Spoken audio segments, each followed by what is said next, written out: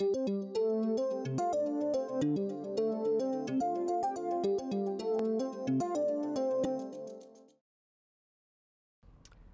the 3D particle-in-a-box model has served us well as a model for ideal gases. It's been able to make pretty good predictions about things like the pressure and the internal energy and the enthalpy and the heat capacity for various gases. But now we've seen that there's some chinks in the armor. It does a great job of making predictions for monatomic ideal gases, but significantly less good job at predicting the heat capacity for diatomic ideal gases. So let's see if we can understand the reasons why that would be true. And it boils down to the fact that the gases, as we've modeled them with the 3D particle-in-a-box model, only have kinetic energy. So remember, when we modeled the gases, we modeled their energy as consisting only of the kinetic energy. And for a monatomic gas molecule, or atom of gas, that's reasonable. The atom bouncing around this box has no energy other than the kinetic energy and maybe a little bit of potential energy between the atoms themselves. But kinetic energy is the main form of energy in this gas, if that gas is something like argon or neon or helium.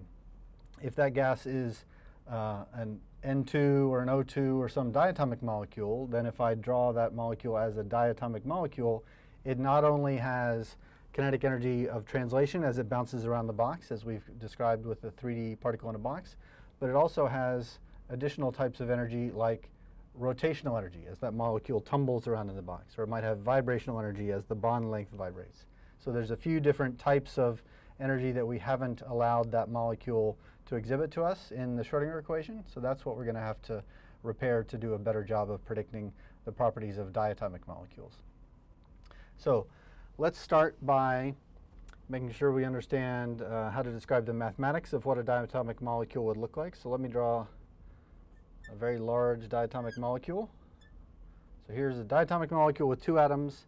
Let's say atom 1 has mass m1 and atom 2 has a mass m2. So it doesn't need to be a homonuclear diatomic molecule like N2 or O2. It could be NO, or it could be HCl. It could be a diatomic molecule with two atoms of different masses. So atom number 1, atom number 2 have masses that are different from one another.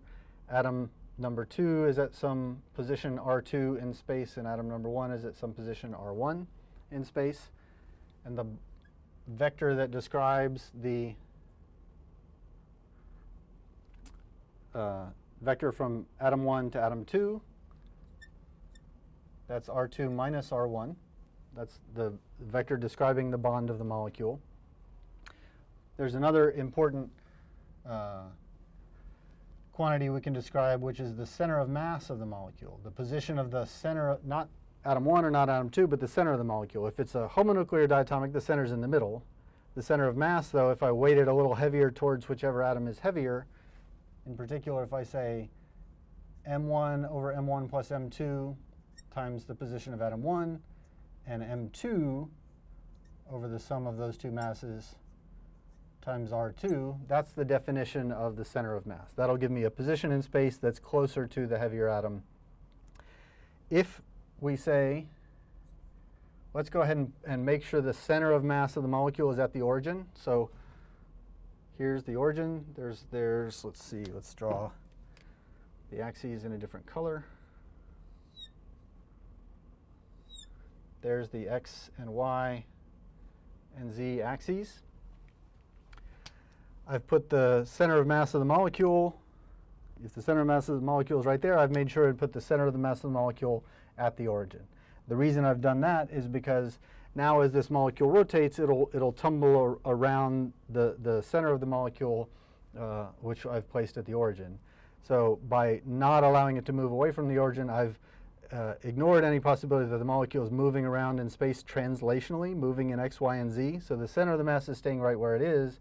I want to just consider the rotation of the molecule primarily, and perhaps the vibration of the molecule, neither of which changes its center of mass away from the origin. So now the next piece of information we need is we need to be able to talk about the geometry of the molecule and how this orientation is described in space. If I give you R1 and R2, That tells you where the atoms are. But it might be easier to specify the orientation of the molecule using this polar angle theta by how much is the molecule bent down from the z-axis, and the azimuthal angle, which is if I project this vector into the xy plane, by how much is it swept away from the x-axis in a clockwise direction. So if I give you the bond length and theta and phi, that also tells you the geometry of the molecule just as well as telling you the coordinates r1 and r2. So with that information, to start getting set up to solve Schrödinger's equation, I can say the energy of this molecule, if I want to talk about the kinetic energy of this molecule, kinetic energy we're familiar with, that's 1/2 mv squared. Because this molecule has two atoms in it, this atom has some kinetic energy, this atom has some kinetic energy. The total kinetic energy is the kinetic energy of atom 1 combined with the kinetic energy of atom 2. So these equations all describe the geometry of the molecule as well as its kinetic energy. But now there's a simplification that we can make. And I'm going to skip the algebra for this step, but it's not too difficult to do. If I combine these equations together, in particular, since I know there's some connection between R1 and R2, that bond length tells me the distance between atoms 1 and 2. If I use that information in the center of mass, which I've restricted to be at the origin, I can rewrite this kinetic energy equation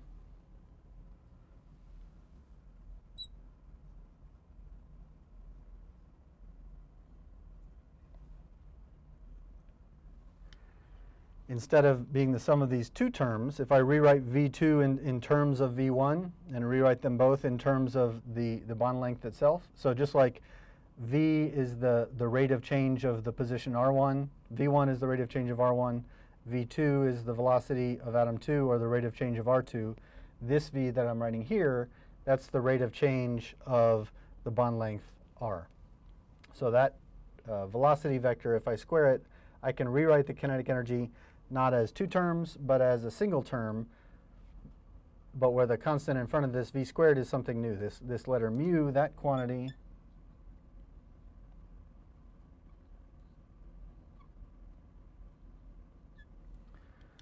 is called the reduced mass. It's not the mass of atom 1, it's not the mass of atom 2, it's this particular combination of the two atoms. Multiply them in the numerator, add them together in the denominator. That quantity is called a reduced mass. And that quantity, 1/2 reduced mass times bond velocity squared, gives me the kinetic energy of the molecule. So again, I'm claiming that this equation, if I plug in reduced mass and I rearrange it a little bit, is exactly the same as this equation. You can double check me on the algebra, or if that doesn't sound like fun, you can take my word for it that this equation is true. And we can use this expression. There's an important reason to use this expression for the kinetic energy, which is that now in order to describe the molecule, so let me redraw the x, y, and z axes.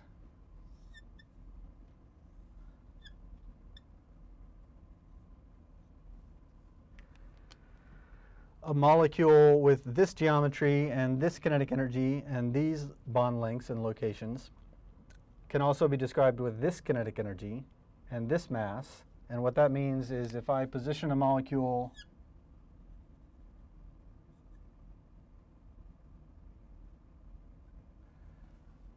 a distance r away from the origin, this bond length r away from the origin, with the mass equal to the reduced mass,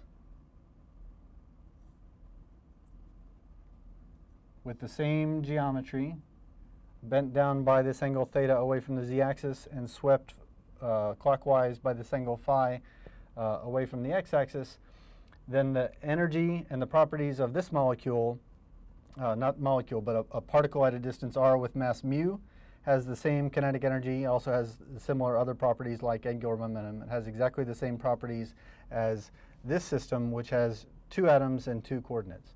The reason we prefer to write it this way is because to describe this system to you, I only have to give you three coordinates. I can tell you r and theta and phi, and I've described this system. So 3 degrees of freedom, 3 numbers will suffice to describe this system. In order to describe this system, I have to give you 6 numbers, x, y, and z for atom 2, and the same x, y, and z, 3 different coordinates for atom 1. So I would have to give you 6 coordinates to specify this system, only 3 to specify this system. When we get around to solving Schrödinger's equation, it'll be much easier to solve Schrödinger's equation for a problem with only 3 variables than it will be for a problem with 6 variables. So this extra work we've done to rewrite the geometry in these reduced mass coordinates is going to save us a lot of work when we solve Schrödinger's equation, which is what we'll tackle next.